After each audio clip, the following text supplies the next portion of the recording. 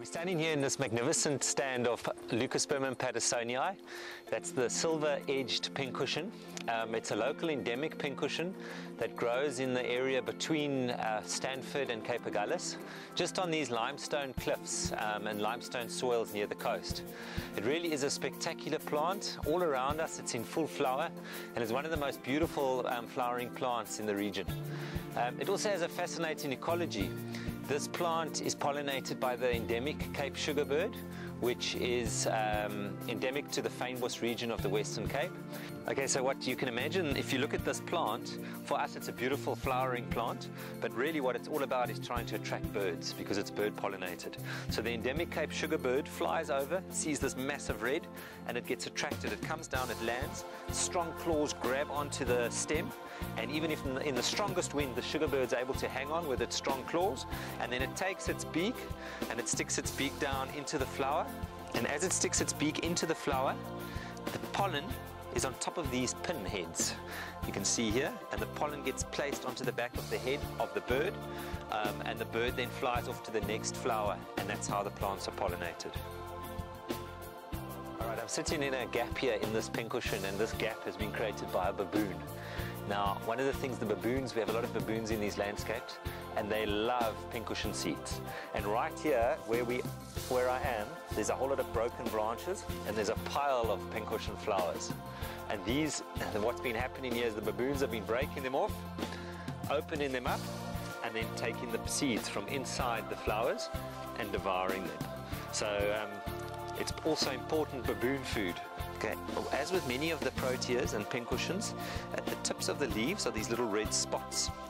Now on this particular pincushion, there's 1, 2, 3, 4, 5, normally 5 to 7 of these little spots, and we call these extra floral nectaries, which is just a really fancy word for saying it's a nectary, so it's producing nectar, but it's not in the flower. So why would that be? And it's generally agreed that what's happening here is the leaf is releasing sugar from its tips in order to attract the ants. The ants are around the plant when it comes for time for taking the seeds underground, and the ants also act as kind of a burglar alarm system, so they eat other little insects that would be eating the leaf, and it's a way that the plant protects itself. And when the seed drops onto the ground at the end of the season, now in about November, the coating attracts, is full of pheromones, and those pheromones, it's like a perfume for the ants. So the ants smell this, and one ant will find a seed, and the seed's too big for a single ant to pick up, so it'll go and collect a few of its mates, and you'll have 4 or 5 ants coming back, picking the seed up, and then carefully carrying that, slugging that seed back into their holes. They go underground into little caverns, and then they have a feast. They eat the coating of that seed, and you can imagine it's like a reward that the pincushion is giving the ants for taking the seeds underground. So it's quite amazing. So the seed gets planted underground, the ants eat the coat off, and then the seed might wait there 5, 10, 15, 20 years until a fire comes through the landscape. And we tend to think that a fire is a bad thing, but actually these plants need fire to reproduce.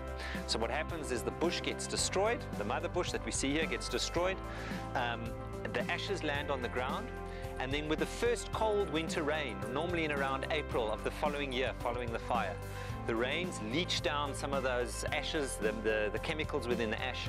That activates the little seed which has been dormant, waiting all those years, and out it comes again. So everything you see across this landscape, all these pincushions were born the day of the last fire, which in this case was the 2nd of February 2006. And until the next fire, the plant's going to be making these beautiful flowers, producing these seeds. The seeds are being carried underground, and they've been stored in this underground seed store. It's like a seed bank until the next fire. So the ecology of this plant is really fascinating. If you took away the birds, the sugarbirds, you took away the fire, you took away the ants, it can't reproduce. It needs all of those things. And without that, the plant won't be able to reproduce. And it's such an important species in the landscape because it's acting to attract the birds, it's feeding baboons, it's creating shade for other plants underneath it. So all of this is intricately interwoven, and something as simple as the little ant that does the dispersal of this plant is critical to the ecology of the Fynbos.